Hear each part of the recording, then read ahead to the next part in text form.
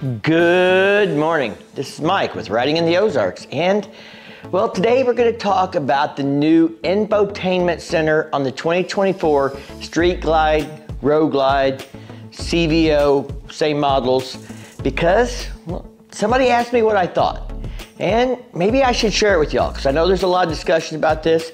They sent me some links that Volunteer Audio just did about the new stereo system and infotainment center. I know there's been people talking about how to hack it for Apple CarPlay and some bugs and other things. So let's talk about my experiences. And no, I do not own one, but I have several days of riding new 23.5 CVOs and 2024 CVOs and street glides and road glides after going to Sturgis last year and doing demo rides, going to Vegas and riding them at the press launch.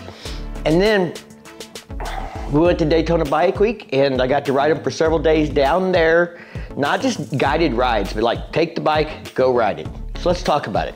Now, I have a 2016 Street Glide Special, and it should be no surprise to anybody who has bought a touring bike when I say this, in recent years, but stock audio sucks. That hasn't changed since 2016. That was one of the first things I changed. I did myself a audio upgrade, Polk Audio. It was okay, it was not great. Within a couple of years, I upgraded to Sinister sound with a 2-speaker system and an amp, and then I got another set of 2 speakers and a set of lowers. So I have 4 speakers up front. That thing will hurt my ears. So that is what I'm used to. So when I get on a stock bike, I expect it to suck. I mean, I've heard other audio systems that were aftermarket that I didn't think were as good as that. But I guess what I'm saying, my baseline's pretty high on what I expect from audio because of what I've been listening to for 5-6 years now. So when I rode the stock Street Glide actually, let's back up. Let's talk about Sturgis last year when I rode the new CVOs, and I rode a Road Glide and a Street Glide wearing a full face helmet, and the audio on those was adequate. That was the word I would use, was adequate. Riding at Sturgis at 55, 60 mile an hour, 35 mile an hour, etc. I could hear the stereo okay. It was not impressive, but it was not bad. Fast forward, we go to Vegas. I ride the CVO Road Glide ST on the track. I never even touched the audio on it. We were riding on a track, and quite honestly, you were focused on your riding and not on music, and that was okay. But I expect it to be the same pretty much as what it was in the CVO Road Glide I rode at Sturgis. Now the CVOs do have a little bit better audio system than the base Street Glide and Road Glide, or the only Street Glide and Road Glide we have in 2024 that are non-CVO models. Stock sucks. I know a lot of people are gonna say for that kind of money it should come with a great audio system. Fact is, a lot of riders don't care about the audio system. They don't listen to music, or if they do, they listen to it inside a helmet with something like a Cardo unit.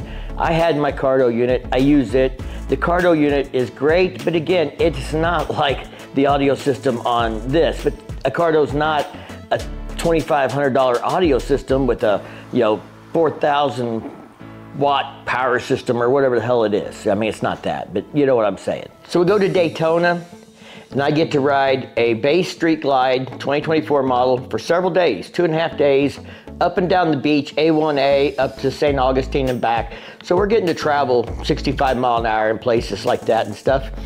And again, stock audio was adequate at those speeds. We did get on the interstate once just to get out and test it on the highway at 75, 80 mile an hour, for 15, 20 miles as we ran back around to the speedway. And well, it really sucks on the interstate. It's hard to hear, especially when you're wearing a helmet and you got wind noise and all those things, because the new windshield is a little lower than I would like. Personally, I can't wait till Clockworks comes out with the windshield for the Street Glide. Now, they did put me on a CVO Street Glide for a whole day, and it was much more adequate. Again, the word is adequate. For most people, unless you're really into loud audio, the CVO audio system is good enough, but the stock system is pretty poor if you're into audio. Again, this shouldn't surprise anybody. This is not anything new. It's been this way for years. If you bought a bike, you're gonna know that, and you're gonna know if you're into audio or not, if that matters to you. There's a lot of people who are riding around on Softails and have no audio or poor audio because that's all you can put on a bike without a fairing. Now I have to say, the Lowrider ST audio was much better than I expected. The Rockford Fosgate system in the Lowrider ST was more than adequate for that bike. Firecracker was very impressed with it, and she has an audio system that is not bad on her Sport Glide. So that system was much better. I rode as well. It was more than adequate for that type of bike, and for that package and setup, I thought they did a really good job on that. Now, I talked to Sinister Sound. You guys, if you follow the channel, you know that's what I run, what I like. I saw them at Daytona, and they don't have a package for the 2024s yet, but they're working on it. All of these people who put out audio systems are figuring this stuff out because we have a whole new dash in 2024, and the 2023 and a half model CVOs have them.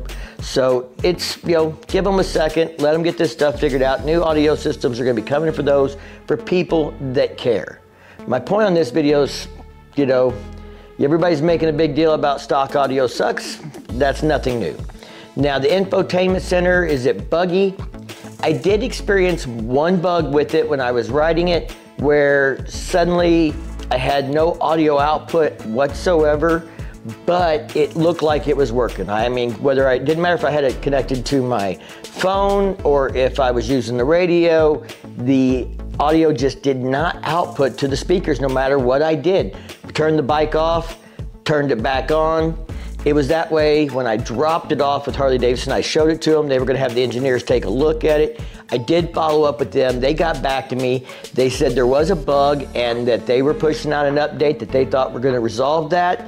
They are pushing out updates to these new systems. I mean, I know some people don't like all the electronics and everything else, and I get it, but I'm a tech guy. I kinda like it, and to be honest, I think it's kinda cool now that they have a way where you can update this thing yourself without having to take it to the shop.